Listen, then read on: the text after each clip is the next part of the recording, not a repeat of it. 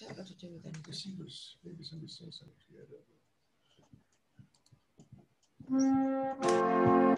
to the right of you there. Yeah.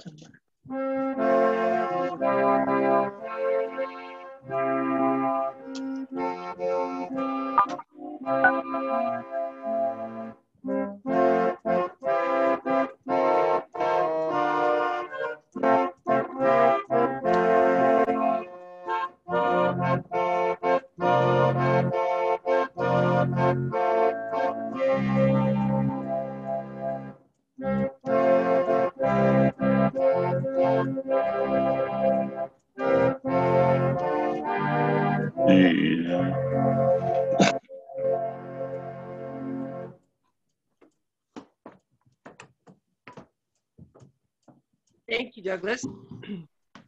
So welcome to St. Paul's Presbyterian Church in Peterborough. We're very glad to have you with us today, the first Sunday of summer and Father's Day. So welcome to all. I do thank everyone who's taking part in the service today. Douglas, Devin, Pat and Bruce, Bob and Jean, Eric, Corey, and Reverend Barney. Cast of thousands today. And as you heard, the hymn is going to be God Sees the Little Sparrow Fall. It's a summer tradition at St. Paul's, and I hope you've remembered to have your tweets and whistles ready, and we'll let Reverend Barney figure that one out. Now we also have an inter-church announcement of a fundraiser for the Sunday school. This coming Saturday, the 26th of June, from 1 till 2 p.m., members of the church are invited to drive by the Mount Community Center and pick up their very own strawberry social. So there'll be fresh berries, a wonderful tea biscuit made by Edith, and a small sundae cup of vanilla ice cream. The idea is that you drive around the circle in front of the building, make a donation, and hurry on home. I know for the ice cream milk. I know that some of you are not able to drive, and so if you get in touch with me, I will make arrangements to have something delivered to you. Okay? And just a note as well that we haven't talked very much about the orphanage in Haiti lately. And I know there's been some unrest in the country, but I'm pretty sure that they're very safe. I wonder if Lori has a comment. Yes, they are safe at this time, Cheryl. They're keeping well. Excellent. Thank you, Lori. We still have room for a couple of sponsors. And as we heard earlier, some of the children are aging out of the school, but are looking for trades and college courses, and they might need some financial help. So we appreciate your prayers for the little orphans of Jackmel, the little angels of Jackmel.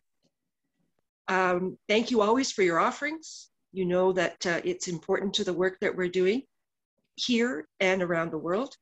And we are getting ready to call to have Deborah Rolls join us.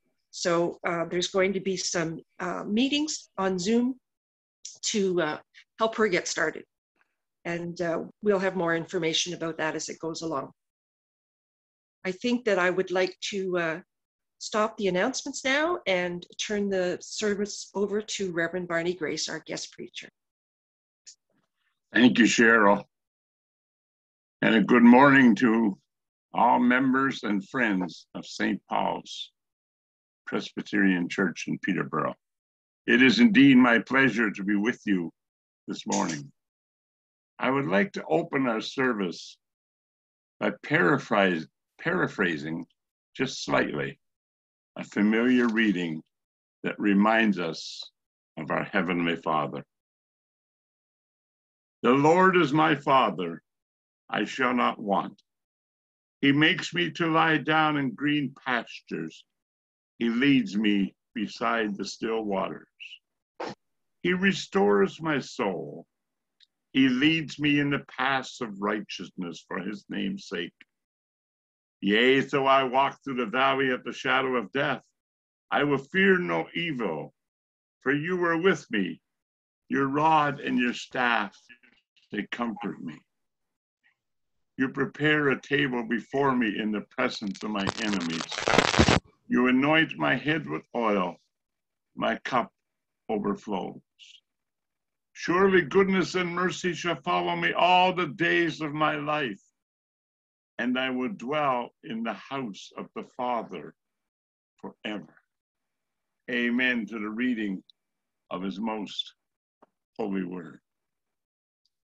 Let us together bow our heads in prayer.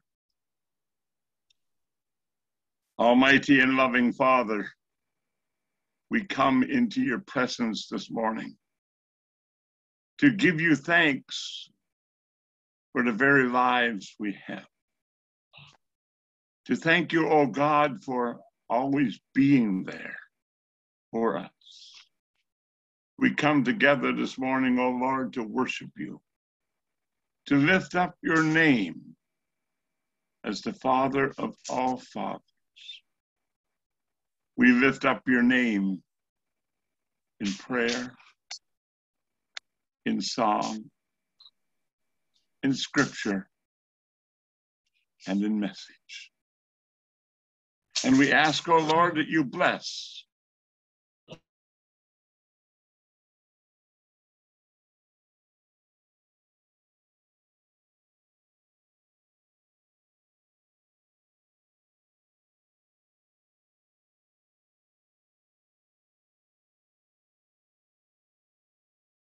confessing that we are sinners, that we have not always lived in the way that we should have lived, that we have not always said the words that we should have said, had the thoughts that we should have had. Some of the things that we did were wrong. And we ask your forgiveness, O God. Father, we come to you in the name of your precious Son, our Savior, Jesus Christ, who taught us to pray these words together. Our Father, who art in heaven, hallowed be thy name. Thy kingdom come. Thy will be done on earth as it is in heaven. Give us this day our daily bread, and forgive us our debts as we forgive our debtors. And lead us not into temptation, but deliver us from evil. For thine is the kingdom, and the power and the glory, forever and ever. Amen. As Cheryl mentioned earlier, our hymn today is God Sees the Little Sparrow Fall, which is not in our hymn book. It wasn't in the last hymn book, but it might have been in your grandparents' hymn book from 1918. Sorry, it was in your grandparents' hymn book from 1918. If you have something that goes Twitter or tweet, please feel free to join in on the refrain, but please do not unmute yourself. Zoom is not capable of dealing with all that enthusiasm. Devin will be singing for us this morning, and Pat and Bruce are our little birds. And now we'll trust ourselves to technology.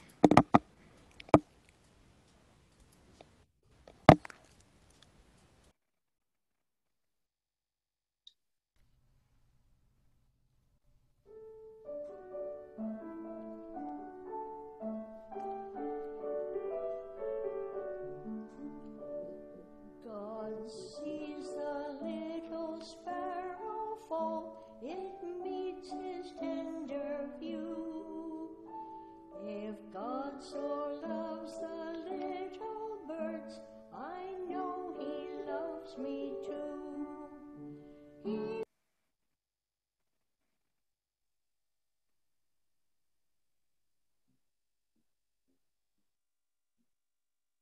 Oops.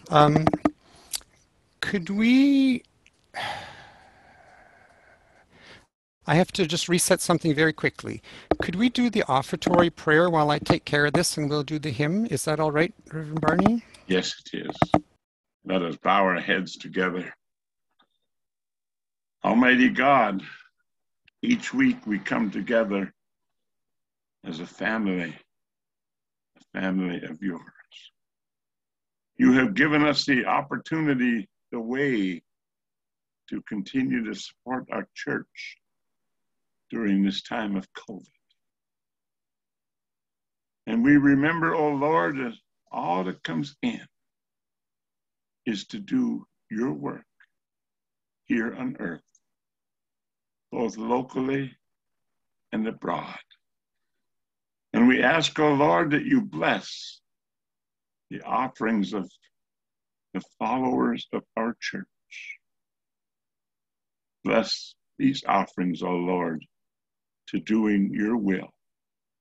In the name of Jesus Christ, we pray. Amen.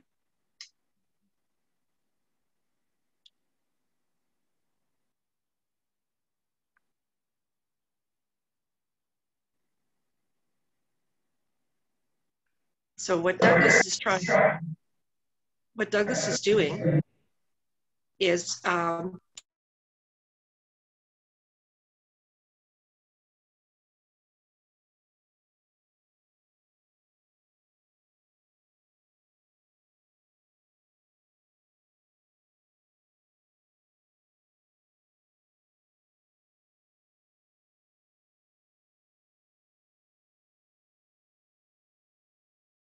what that.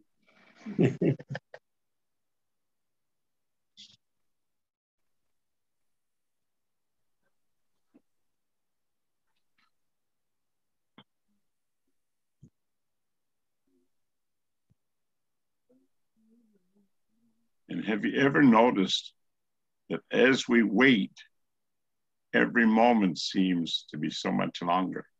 But it's really not. It just seems that way.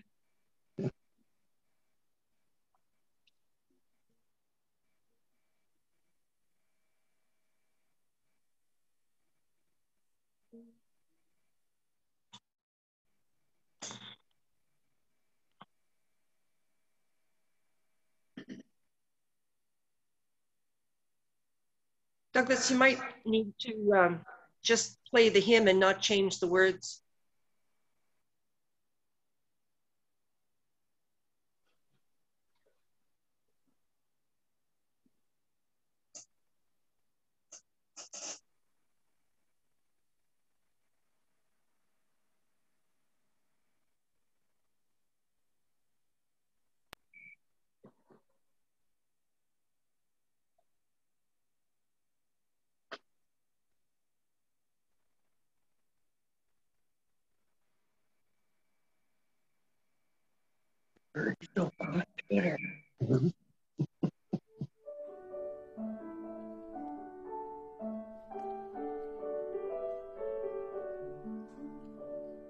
God sees the little sparrow fall, it meets his tender view. If God so loves the little birds, I know he loves me too. He loves me too, he loves me too, I know he loves me too. Because he loves the little things, I know he loves me too. He paints the lily of the field, perfumes each lily bell. If he so loves the little flowers, I know he loves me well. He loves me too, he loves me too, I know he loves me too. Because he loves the little things, I know he loves me too. God made the little birds and flowers and all things large and small. Or media. forget his little I'm not sure. ones. I know he loves them all. He loves me too. He loves me too. I know he loves me too. Because he loves the little things. I know he loves me too.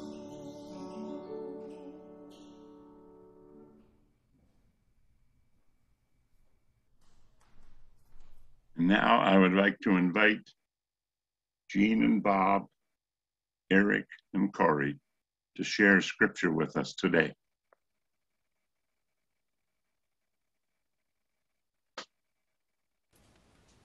Bob and Jean, you'll have to unmute your... Yeah, Bob and Jean, you're muted, so you'll have to unmute. There you go. Okay. It's Jane and Bob, and we are reading Psalm 68, verses 1 to 5 from the Good News Bible. God rises up and scatters his enemies. Those who hate him run away in defeat. As smoke is blown away, so he drives them off. As wax melts in front of the fire, so do the wicked perish in God's presence. But the righteousness are glad and enjoy in his presence. They are happy and shout for joy. Sing to God, sing praises to his name. Prepare a way for him who rides on the clouds. His name is the Lord. Be glad in his presence. God, who loves his sacred temple, cares for orphans and protects widows. Here ends the reading. Amen. Good morning, everyone. This is Eric Prue. I'm coming to you from the Family Father's Day festivities in beautiful downtown Durrow. The second reading today is from Proverbs 4, verses 1 through 5, and I'm taking it from the Good News translation. The benefits of wisdom. My children, listen to what your father teaches you. Pay attention, and you will have understanding. What I am teaching you is good, so remember it all. When I was a little boy, my parents' only son, my father would teach me. He would say, "Remember what I say and never forget it. Do as I tell you, and you will live. Get wisdom and insight. Do not forget or ignore what I say." This is the word of the Lord. Hello, everyone. This is Corey. The third and final reading today comes from John chapter 10, and is verses 22 to 30 from the Good News Bible. Jesus is rejected. It was winter, and the festival of the dedication of the temple was being celebrated in Jerusalem. Jesus was walking in Solomon's porch in the temple when the people gathered around him and asked, "How long are you going to keep us in suspense? Tell us the plain truth. Are you the Messiah?" Jesus answered, "I have already told you, but you would not believe me. The deeds I do by my Father's authority speak on my behalf. Yes. But you will not believe, for you are not my sheep. My sheep listen to my voice. I know them, and they follow me. I give them eternal life, and they shall never die. No one can snatch them away from me. What my Father has given me is greater than everything, and no one can snatch them away from the Father's care. The Father and I are one." Here ends this reading. Thanks be to God. And I say thank you to each of the readers for sharing with us today. Let us pray.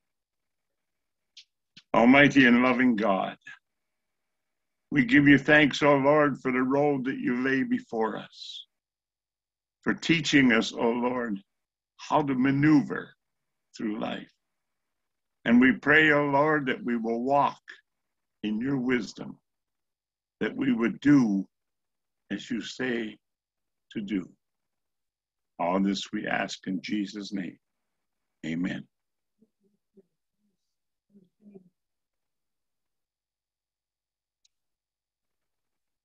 Today we look at our calendars, including the ones that we purchased from the Presbyterian Church of Canada.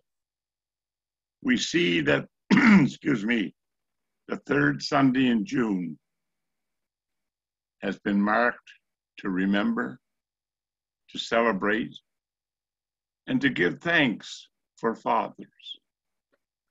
But I believe it would be okay to include grandfathers and great-grandfathers. Also, though, I have a wee bit of a problem with it. So tomorrow is the first official day of summer. According to the digital method of timing, summer officially begins at 11:32 this evening, whether we are up or not. Either way, I want to wish everyone a blessed and happy summer. May we give thanks that we serve an awesome God, a God who is the Father of all, a father of the fatherless, a defender of widows, is God in his holy habitat. Psalm 68, verse 5. 2 years and a few months ago, 2 years and a few months, pardon me, into our marriage, my wife Linda broke the good news that we were going to be parents. To say the least, I was elated. Me, a father? But when the dust settled, so to speak, I wondered, was I really qualified to be a father? What would I have to do to prepare for this change in our lives? Was our home large enough? Was I earning enough yearly income? The questions actually came faster than the answers. But we were blessed that we had attended and were attending a church. And we also had a faith.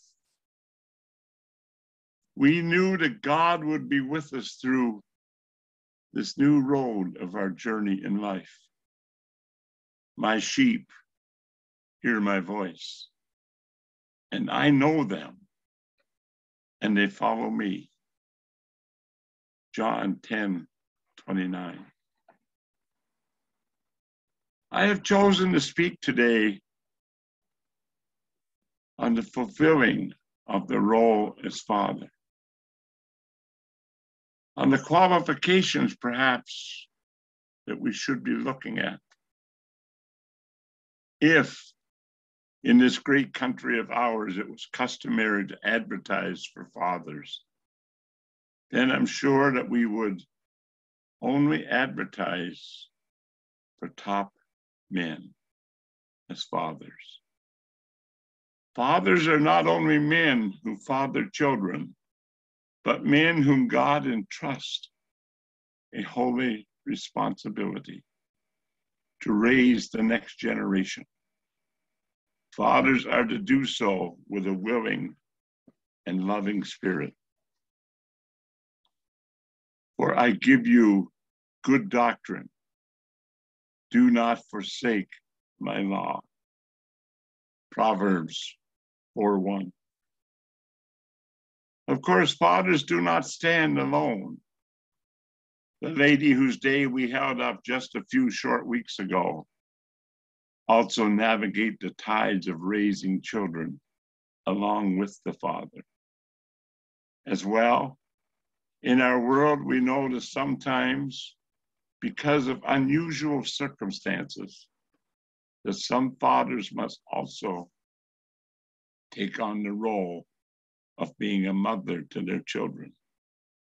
Likewise, in some cases, some mothers must also be fathers to their children as well.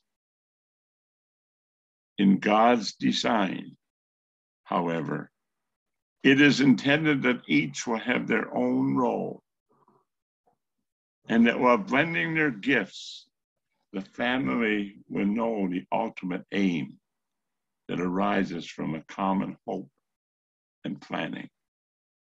Nevertheless, if we were to circulate handbills and advertise in newspapers, we would all insist that we want only top men for the role of father. Hear, my children, the instruction of a father, and give attention to know understanding. Proverbs 4, verse 1. This does not mean that men must have means or wealth, or even dashing good looks. Being a top man also does not mean that they must be academic geniuses or gifted leaders. The top men this world needs to raise children are not human gods, but God's humans. Men who know him and are open to his will for themselves and for their families. Top men are men who come to God in prayer for the needs of their families. Men who perhaps experienced the bottom falling out of life and continue to strive to bring joy to and for their families. Top men are sinners saved by God's grace. They are not perfect in themselves, but they are men who strive and love to be the best they can, the best they can be for God. I and my Father are one. John chapter 10, verse 30. Fathers who succeed implant in their children something more than family likeness. They implant love for Jesus Christ and his church. These are top men, for they have given their sons and daughters the Lord as the family's ultimate head. Indeed, fathers do not have a significant role to play in the raising of their children, such as mothers often do. If mothers seem to have a more formative role early in the lives of their children, fathers are also to have a formative role in their children's lives, both when they are babies, toddlers, adolescents, teenagers, and yes, young adults. As parents, fathers and mothers are to encourage their children in a faith journey that will help meet the demands of life on this earth. And there are a lot of demands. It takes many families of faith to build a strong community and country. Whether fathers and mothers are bricklayers or politicians, educators or farmers, truck drivers or doctors. The importance is in whom they serve, because whom they serve affects how they will live. How we live reflects on community and our country. Let us, on this day in which we honor fathers, consider the whole wide realm of the Christian family.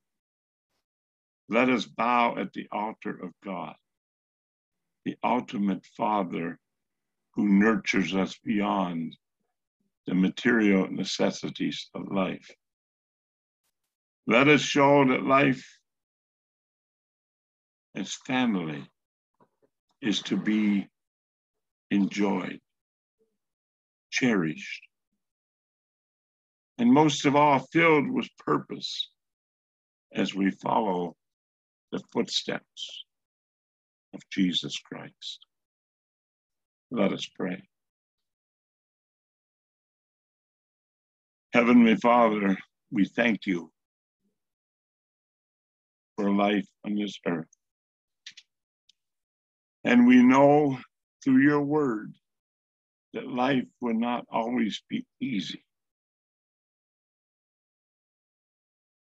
But you walk with us, Lord, and we with you, making life possible, more enjoyable, with purpose. And on this Father's Day, O Lord, may we remember our fathers, our grandfathers, our great-grandfathers, and their teaching. And may we also, O Lord, especially remember the ultimate word of teaching that comes in your scripture. May we follow it. In Jesus' name, amen.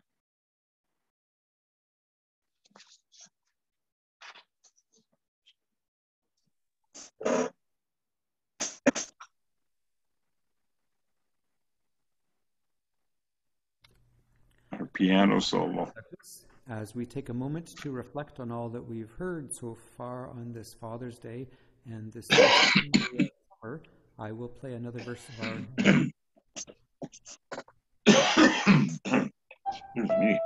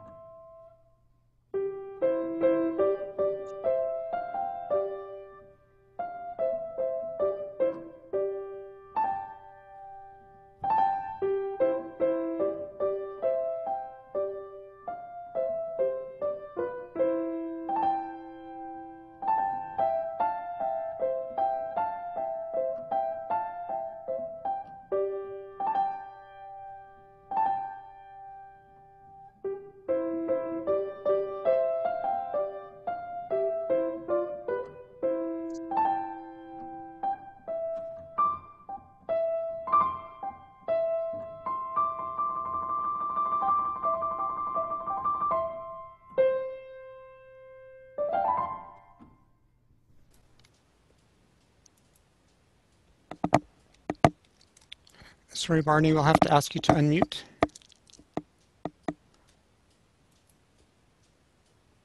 Am I unmuted? Yep. Thank you. Let us bow our heads together in prayer. Heavenly Father, thank you. Thank you, O Lord, for this day and for our part in it. Thank you, O God, that you have entrusted us to be the hands and the feet of your Son, our Lord and Savior, Jesus Christ. And on this day that we set aside to lift up and to celebrate fathers, may we not forget that you are indeed the Father of all creation. The Father who allowed his Son to go to the cross for our sins. That whoever believes in him shall not perish but have eternal life. Today, O Father, we bring to you the prayers of our congregation that are not only within the congregation, but beyond the walls of our building, the borders of our towns, and throughout the world. We hold up to you, O Lord, each person who is going through a time of crisis, whatever that crisis might be it sickness, be it unemployment, be it family stress, be it worry about a loved one not within our walls and perhaps living abroad. We ask, oh Lord, that you give us that special message that we are not alone, that you are with us, that wherever we may travel, whatever we may do, we are not alone, that your strength and your love will be there.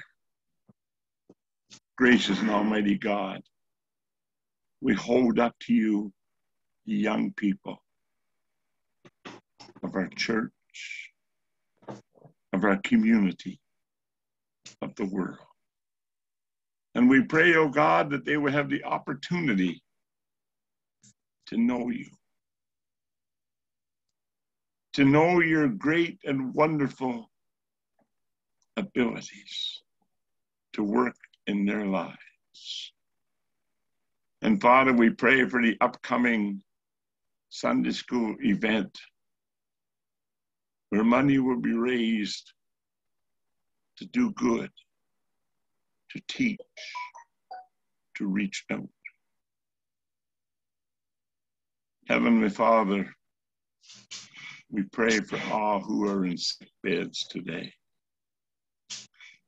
laid aside, in need of your healing and your love.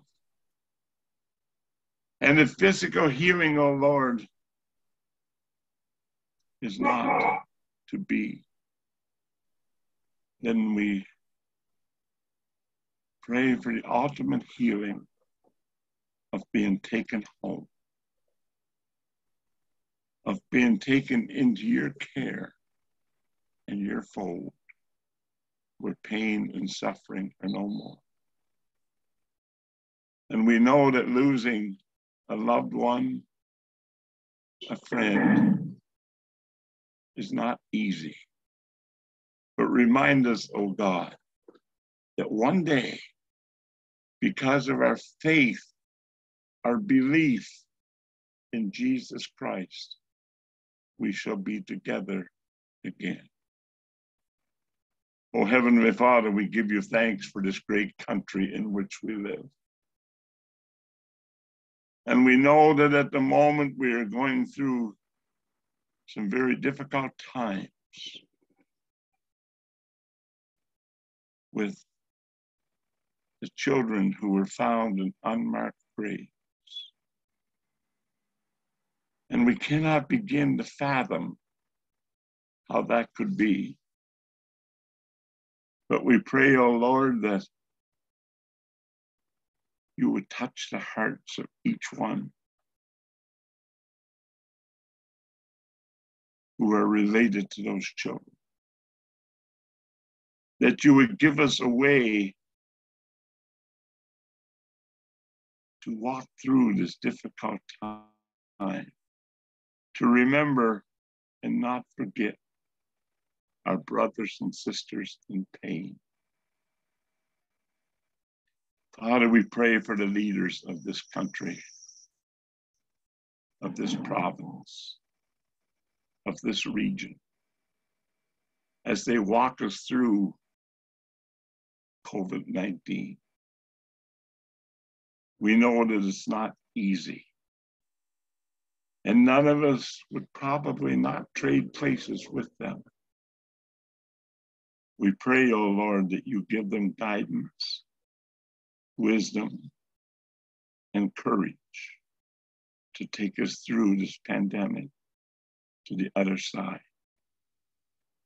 That needles will be into the arms of your people, both the first and the second, leading us forward. And in times like this, we remember that Jesus did not promise us that life would always be easy. But he did say that I will be with you. And Father, our prayers go beyond this great country called Canada. We pray for people in third world countries. We pray for people in countries beyond our borders, that they will have peace, that they too will overcome all of the hazards of life that must be overcome. We pray for the missionaries, oh God, who work in third world countries, whose work has no doubt been interrupted by COVID-19. But as you have given us a way to worship, we pray that you would give them a way to spread the love of Jesus Christ. Gracious and almighty God, in the hearts and souls of each one who is a part of our service this morning, there is a prayer. Hear their prayer in this moment.